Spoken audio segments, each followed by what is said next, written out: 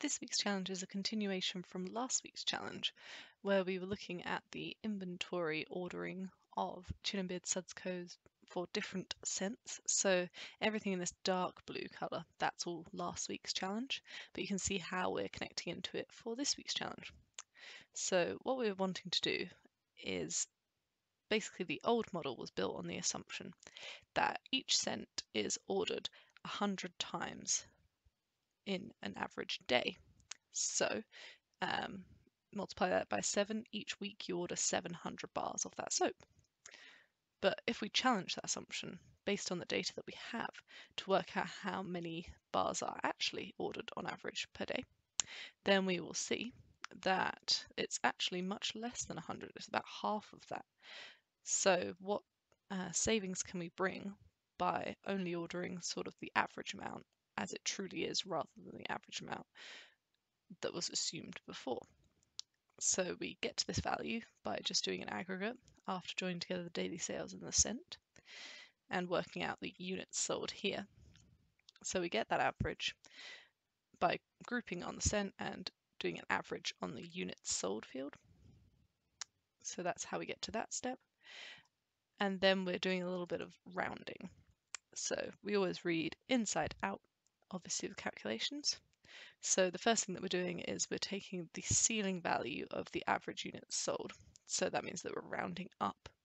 And that means that this average units sold here, that's 54.28. That would be rounded upwards to 55. And say this one would go to 50, this one would go to 53. It just goes to the highest integer, so it rounds upwards to the nearest integer.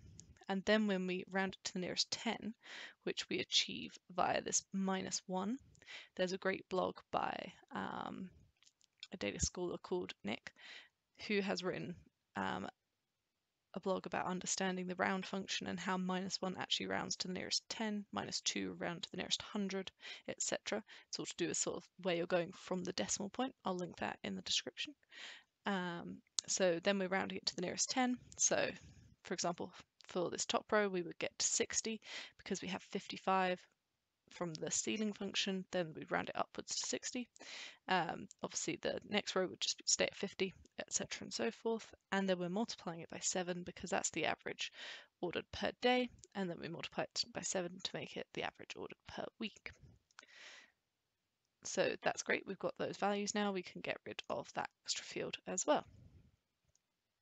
So now where we get to our weekly sales, which is this point, we can now just join this in. We can rename it to be units ordered as we have here. So we just need to remove it from that aggregate step up there. The units ordered where we have calculated our week, each cent, weekly sales, how much was sold, the price and the cost. You may not have the price flowing through from your previous week's solution. You just need to go back to the step and make sure that you don't remove that field, for example. So we join it again on the cent here so that we just have our units ordered for every single cent for every single week, because this is where we aggregate it to the weekly level. So once we've joined that in, then that will help us there. And then we're just doing a lot of sort of unpicking of calculations. So we get rid of a few duplicate fields here, and then we're looking into our waste, which is our units ordered minus units sold, naturally. And obviously we get some negative values. If I just expand that into the detail, that's where we've not ordered enough, so we would have to tell customers that it would be out of stock. So we need to retrospectively fit that to our sales. So the way that we're doing that is we're saying, well, if we're creating a field called understocked, and that's where the waste is less than 0, then how many will be understocked by? Basically take the absolute value of that field, that negative field. Otherwise just leave it as a 0 because we weren't understocked. We were able to sell every time the customer wanted to buy. So then we're adjusting the weekly sales, and the way that we do that is that ignore the round function for now, just because we're doing an inside out reading of our calculations. We're taking the weekly sales, we're minusing off the understocked, how many units we were understocked by, and multiplying that by the price, because that would need to be minused from our weekly sales total, and we're just rounding it to 2 decimal places. So that gives us an updated weekly sales. So if we take the 420 value, for example, here in the second row, I think that's quite an easy one to see. So it's 462. The price of it is £1. We're 42 understocked. So we minus 42 from 462 and we get 420. Nice and easy. We also need to update the units sold naturally because we won't have sold that many, so we're just minusing off. So again, that sort of 462 goes down to 420. And then we're just updating these waste so that anything negative just goes to a 0 because, yeah, we just wouldn't have sold it, so therefore it wouldn't have been wasted, etc. and so forth. So once we've done that, then we're looking to calculate the profit.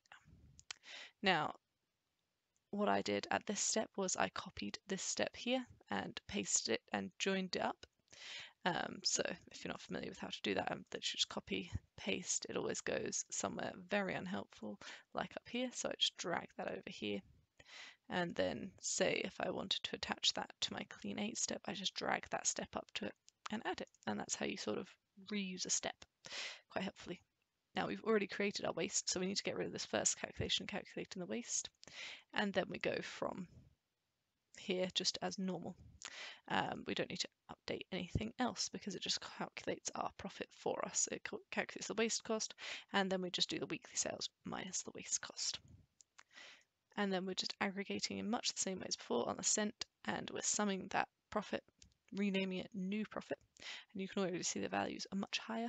We're joining it to the same step that we had before on the cent, and then we're just minusing from the new profit, we're minusing the total profit, and we're rounding it all to 2 decimal places just to make it look a lot neater. So we can see that by basically reducing the stock that we're ordering each week by about half, roughly, then we're making a lot more profit. So that would be great to show to the execs of Chin and Beard Sudsko.